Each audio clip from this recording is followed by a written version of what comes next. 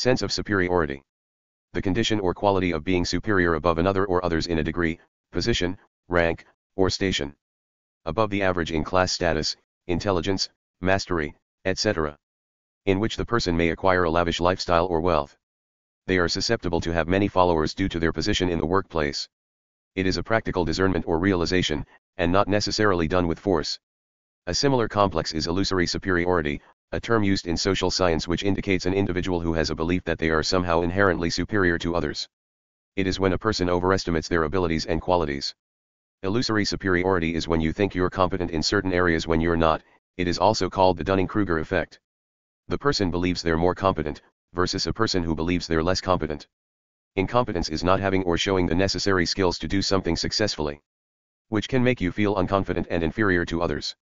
To be unconfident is to feel uncertain about one's ability to correct the lack of confidence or fulfillment. To be inferior is to feel below another or others in a degree, position, rank, or station. Below the average in class status, intelligence, mastery, etc. In which, the person may not acquire a lavish lifestyle or wealth. They are unsusceptible to have followers due to their position in the workplace. It is a practical discernment or realization, and not necessarily done with force. When both feelings of unconfidence and inferiority feelings are combined, it can attribute to a false superiority or illusory superiority. Many people conceal their illusory superiority obtruding weaker targets, which can be a person, place, or thing. After no longer trusting the ability to meet the demands of the physical world, one may result in ego-boosting feelings and use them with force. This is why you hear of mass shootings and terrorist attacks. Or thugs driving around in pimped-out cars picking up 14-year-olds outside fast food restaurants, hair and nail salons, malls, and even dropping them off at local prostitution alleys. By pointing at someone else's failure, in turn, they overlook their own need to rise above deep-seated resentment for horrible upbringings. Some people may lack education, moral guidance, or may be unhealthy physically. But generally, it is overlooking the ability to use courage, motivation, and strength as a heroic, noble, or honorable person. Everyone needs democracy, equality, and peace. However, some people overlook the possibilities of achieving the American dream with integrity. To become more competent, read more nonfiction books that apply to your business and various areas of your life. Improving can help to become more knowledgeable and skillful. This is one reason to keep it real with self, to be real with others. Inferiority and superiority complexes. Since our culture acknowledges what is popular of the here and now, and today it is wearing the badge of pride to form the superiority mentality. The desire to do something great gets recognized in the world as a huge achievement, that later forms into a psychological downfall. People with an inferior complex tend to obtrude superiority. They often pretend to know more than others in areas where they have no experience or training. He or she ordinarily displays a disregard for the desires or opinions of others, but often exhibits an intense reaction to insults. They tend to flatter those who give them admirable acknowledgement and despise those who don't display admiration. Displaying arrogance with a lack of empathy, faithfulness, or loyalty, bragging or boasting about something you don't have. Bullying, harassing, name-calling, and shaming others with a malice intent while imposing inferiority all show signs of false superiority. A superiority complex is a psychological disorder of narcissism, yet the underlying conflict is invisible to conscious awareness. The person experiences exaggerated feelings of self-importance, that bring on competing drive symptoms of mental illness. Inferiority and superiority complexes can rub off on others struggling to overcome trauma. But incarceration of the mind is most of which is created by our own inaccurate or untrue perceptions. Sometimes the self-imposed boundaries, defined by our self-perception and status, are also our self-imposed limitations to our happiness. Most people struggling with detached personalities rather not admit they are struggling. They rather complain to the world than do something about it. In which, they pretend to get over a fight when the fight is still going on. When thirsting for conflict, you are still susceptible to more hostile conflict, and it is just the calm before the storm. Denying the pain of despair or grief is a common mechanism that hides the face of painful life experiences and is a denial of sorrows. The person may often feel excluded from their local community to confront the world alone, and sure, that can be terrifying. Remember, you aren't the only one who has faced these types of struggles. There is someone out there that has it worse than you do. And sure, it can be frustrating dealing with someone who has inferiority and superiority complexes. Realizing you cannot change their actions or behavior, and you don't necessarily need to associate with their perceptions, perspectives, or views, can help change the course of the conflict to a reconstructive thought process. Even though they prove you wrong and make you feel inferior to them, keep it moving and take it one day at a time. We all are narcissistic in some way or another. Sense of violence and violation. Violence and violation can be personal or structural. When someone harms or injures another, this is called personal violence. The effects are visible and can form into the material, physical, psychological, or spiritual harm. When the social system itself exploits someone or a group to benefit others, this is structural harm. The effects are invisible to those who benefit and those who suffer from such actions.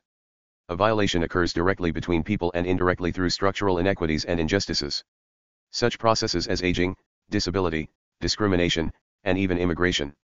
Either way, if the experience disrupts a person's sense of meaning through fear or dread, then this can constitute a violation. Privacy.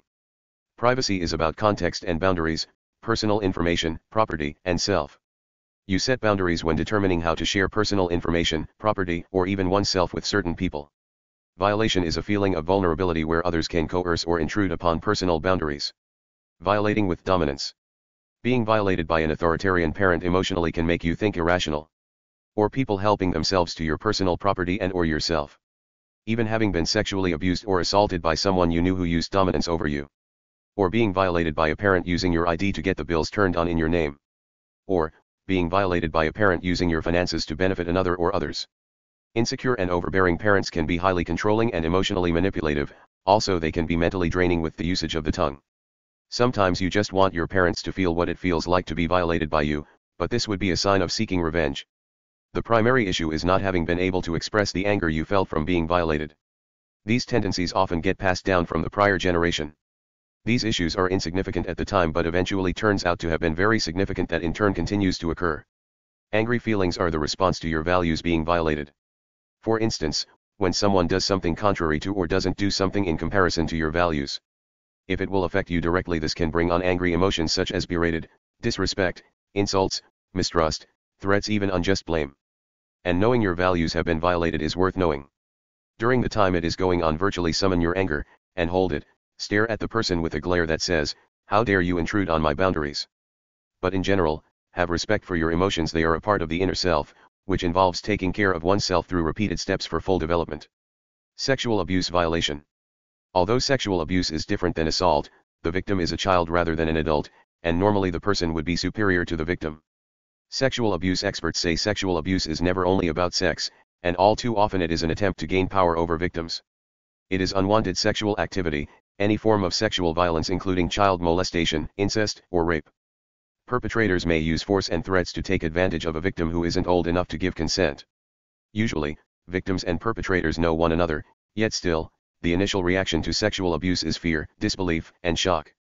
The emotions go up and down or from one extreme to another with fear, dependency, fear of abandonment, distress over environmental conditions and survival, guilt, humiliation, isolation, loss of control, numbness, shame, self-blame, shock, and vulnerability.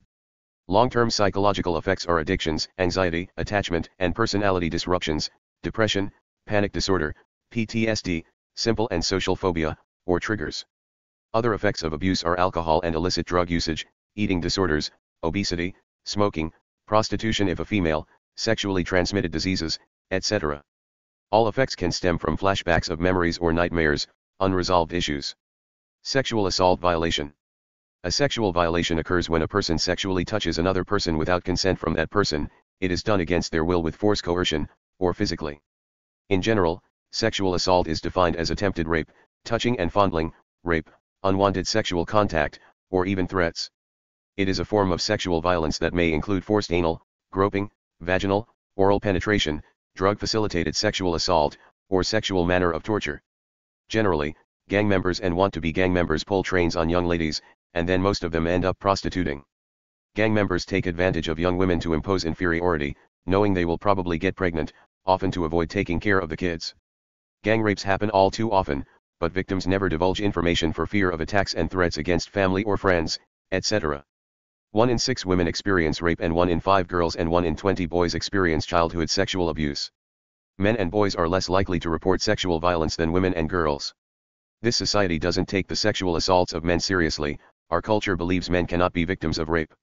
As a result, male victims of sexual abuse and assaults face this culture which tells them their abuse stems from homosexuality or weakness. So, men are reluctant to mention their abuse or assault. In the US military, men are 10 times likely to be sexually assaulted than non-service members, and more male service members are assaulted than female service members. An estimated 81% of male victims of military sexual trauma never report their attacks, probably due to the sexual assaults being driven by dominance and not the sexual contact itself. Men who do report their attacks get treatment, receive punitive charges, may be falsely diagnosed with mental conditions, and then discharged to face possible employment discrimination and homelessness. When attacks are reported and go to trial, only 7% of the cases, perpetrators are convicted and punished. In the LGBTQ community, hate crimes account for a significant number of sexual assaults they experience. Sexual violence in the LGBTQ community occurs at the same rate as those who identify as heterosexual. Since LGBTQ survivors of sexual violence face heterosexuals, homophobia, or transphobia through the legal system, they are reluctant to report the attacks. Sexual abuse and assaults have been going on since the beginning of time. Nowadays people are more open to talking about traumatic events, in great hopes one will overcome the experience. Initially to eventually get the perpetrators convicted and locked up to receive the help they need. Everyone needs to stop blaming the victims for the rape culture. Because the perpetrators need help in this generation to avoid future generations from experiencing an even greater rape culture. Researchers say group therapy does work effectively for survivors. There are local organizations that are waiting to help those who have survived sexual abuse or assaults. Rape, Abuse and Incest National Network offer an online hotline as well as a crisis phone number line at 800-656-HOPE, 4673. While facing fears, one can write a book about how and what helped overcome the traumatic experience. Practice insight. For deeper freedom and love, develop self-love to empower and impact others. Use willpower with true understanding even if it requires research. Know what your beliefs and values are to rid yourself of the self-reinforcing habitual cycle of behavior. Work on earning to achieve rather than taking to succeed, others will appreciate the progress. Acknowledge everyone has a sense of entitlement, so develop more self-awareness around others without feeling superior. Work on forgiveness, practical ideas, and expectations with others. Value the people in your life, by helping to celebrate yours and their accomplishments.